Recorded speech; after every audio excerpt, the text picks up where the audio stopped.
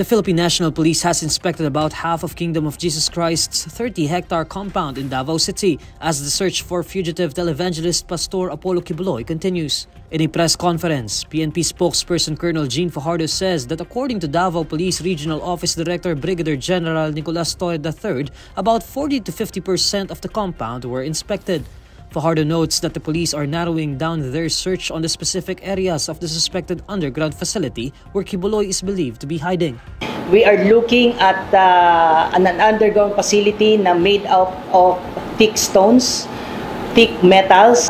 We have a specific areas, but I hope you understand, hindi po natin maibigay yung specific so as not to telegraph po. The PNP began its search on the Kingdom of Jesus Christ compound since August 24 to serve the warrant of arrest against Quiboloy and other sect members.